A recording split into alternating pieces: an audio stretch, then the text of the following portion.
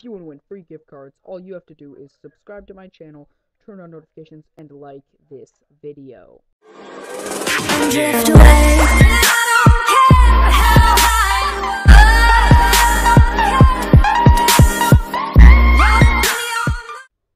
What's up, guys? It's Ben here, bringing you another video on my channel, and today we're going to be reacting to the top 5 best Call of Duty games. And let's get right into this. Pretty amazing. It only comes in at number 5 though, because I feel like the other Call of Duties offered a lot more. And if you take away nostalgia, it's hard to argue as the best. Let me actually.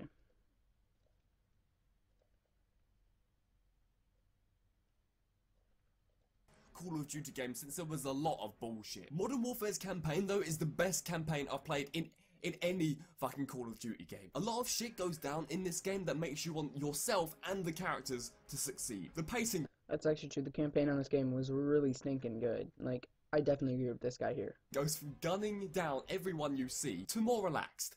Blowing people up in a fucking AC-130, isn't that great? 1 minute you're stopping a missile launch, the next you're waiting for the wind to come so you can shoot Zakhaev's arm off. It's a really unique experience, and it genuinely feels like you're in a World War III type scenario, and anyone who's played it can agree that it is pretty fucking good. The multiplayer is also pretty revolutionary. They really stepped up their game in multiplayer from Call of Duty 3, and considering Modern Warfare was the first game to branch out from World War II, if you remember, Call of Duty 1, 2 and 3, they were all World War games. There were some bullshit things in the game such as M16 Juggernaut and the perk Eavesdrop, but Call of Duty 4 was really the first Call of Duty to blow up the franchise. Yeah, I definitely agree with this guy on this number 5 spot. Call of Duty 3 was a really good game. The multiplayer was good. The campaign was awesome. Like, on all of these older games, the campaign is just amazing. But now on the newer games, it's more multiplayer based, which is kind of the bad thing. So, I mean, and I guess they're focusing more on multiplayer because it makes more money. Now it's supply drops are in, so it is what it is. Franchise into something fucking huge. Number 4, Black Ops 1. To me, Black Ops 1 was a You know, I'm actually kind of happy this game got on the list. I definitely agree with this because the campaign on this game is awesome. Multiplayer is pretty good, actually, you know, considering it was Treyarch's own game, like their first own game. I'm pretty sure this was what that was. I like this game. This is a good game. a decent COD game. I wasn't too big a fan of the multiplayer just due to the fact that it felt really clunky to me, but the campaign and zombies was really fucking amazing for me. Yeah, there was a lot of overpowered guns in multiplayer, so. But the campaign was legit awesome. The zombies was straight beast. Kino der Toten, that was my favorite map.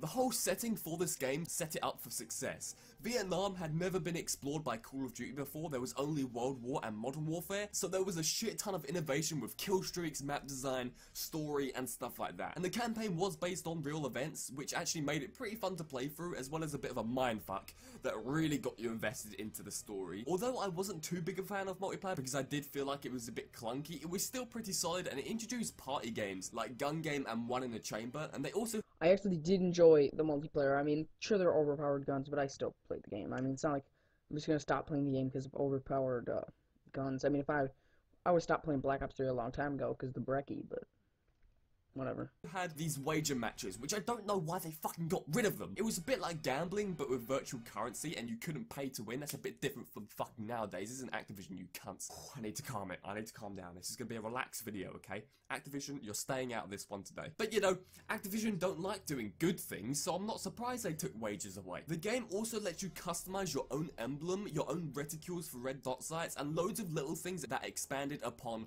Modern Warfare 2. And let's not forget about zombies. Holy shit. The innovation from World of War zombies to Black Ops zombies. Hey, Kino, and yo, in the Zombie Chronicles, the swastika isn't even on there. Like, that's completely cut off.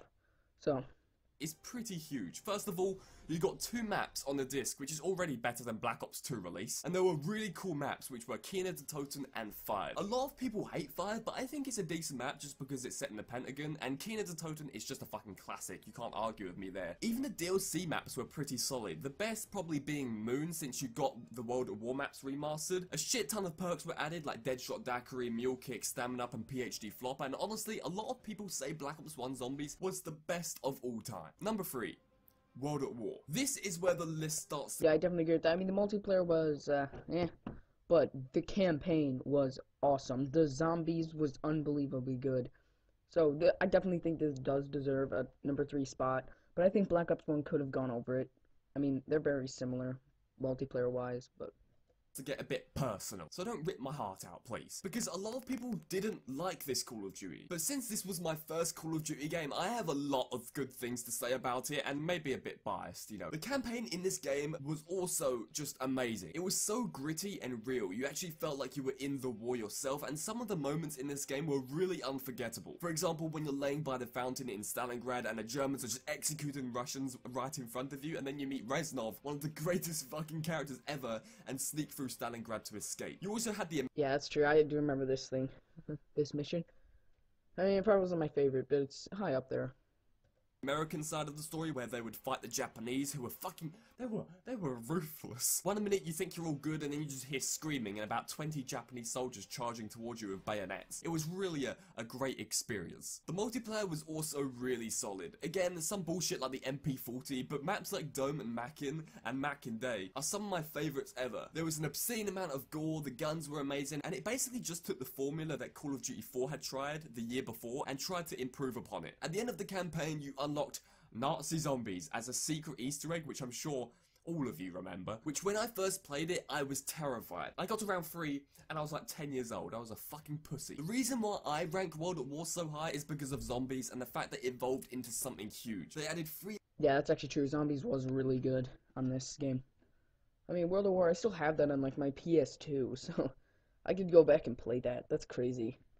Extra maps in DLC to this game, which were Verrückt, Shinonuma, and Der Riese. Again, really solid maps, and the introduction to things like Pack-a-Punch and perks were amazing, and I've played Der Riese so many times, it's actually unreal. It was a super fun mode to play with your friends too. It was riddled with Easter eggs and unique, funny... On Der Riese, you can just camp on the railing.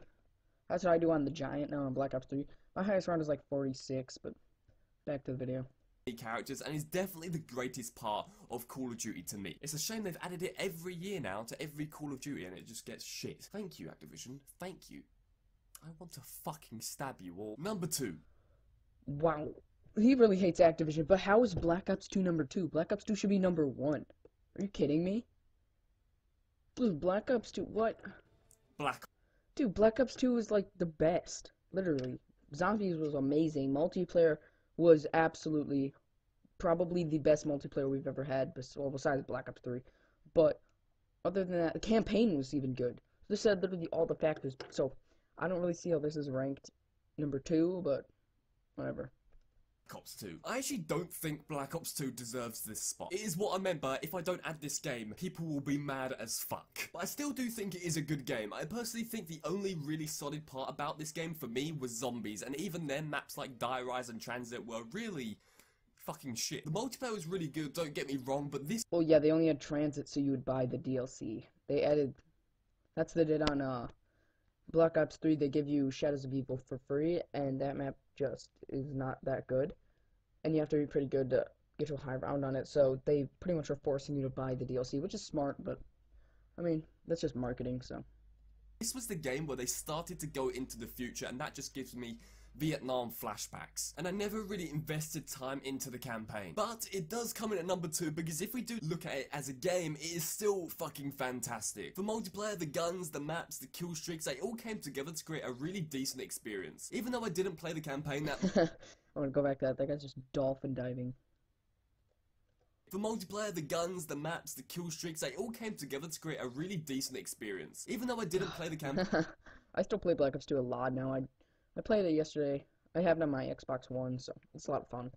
Playing that much, I know it had a great story and it had a similar impact that Modern Warfare did, which was make you feel really invested into the game, and it was a great sequel to Black Ops 1. But what really makes me love this game is the zombies, obviously. Even though the first map on disc was trash, and so was DLC 1 to an extent, Mob of the Dead, Buried, and Origins were really fucking solid. They offered so much both to the raw game and the story, it was just incredible. The map Origins is my favorite zombies map of all time out of all... Yeah, I'm pretty sure it's like everyone's favorite map. Origins was so good. I was just playing that yesterday on... No, 2 days ago. On my Xbox One, I was just playing it with some friends, and it's a lot of fun, but it's really hard because Panzer comes in around 8, and you have to be ready. And I mean, It's not that hard to get ready because you can get 2 staffs on round 1, but all of the zombies maps, we finally saw the old crew again, we could use fucking elemental staffs, and just seeing where zombies has come from was just good. Number 1. Modern Warfare 2. Here we go, lads, we get to lick the arse of Modern Warfare 2 for a couple of minutes. I personally think Black Ops 2 should be up there, but this is just his opinion. But I bet a lot of people would agree with me that Black Ops 2 should be the first one. It's gonna be absolutely amazing. The campaign, amazing. The multiplayer, addicting as fuck. Spec Ops... No, but for real, Modern Warfare 2 is what I spent most of my time playing as a teenager. I had around 35 days playing time in that game, which is fucking sad, I know. But I couldn't help it. It was the first Call of Duty game to actually do something with their kill streaks, and getting that tactical nuke was the only thing on my mind back in that day. There was a lot of broken... Yeah, I mean, I guess the tactical nuke is a little overpowered, so I'm guessing that's why they haven't put it in since Advanced Warfare. Because it is very overpowered, but, I mean, well, technically it was a DNA bomb, but still that thing killed everyone on the map. Shit in that game, like one-man army grenade launchers, the ACL which had no recoil whatsoever, the UMP-45, the fact that once you got a Harrier strike you pretty much had a chopper gunner which snowballed into a tactical nuke, but that's what made it fun. I've had countless 1v1s with my friends on Rust, countless times where I've raged to fucking oblivion because I was one off a nuke. It was just amazing. The intervention was so clean to use and quickscope with. Yeah, that's true, but I like the ballista and the DSR better. So guys, I think I'm just gonna end this video here, and if you guys want to see more Call of Duty reactions, let me know in the comment section below and like this video, and if you haven't already, subscribe. I'm out.